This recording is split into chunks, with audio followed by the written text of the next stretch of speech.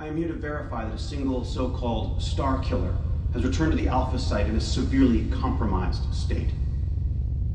Every attempt we've made to eradicate these autonomous destroyers has met with failure.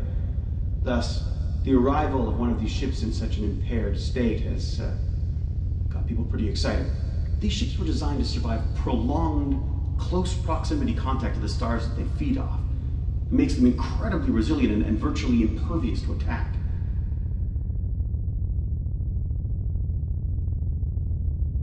This is Commander Andy Carolyn, the last remaining member of the Jolton mission. We were sent out to discover what's causing the stars to disappear from the universe. Well, I think we found it. Commander Alan Purdy and myself found a way into, well, I don't really know what to call it yet, but we found it draining the energy from a star. Once inside, we came across what looks like a...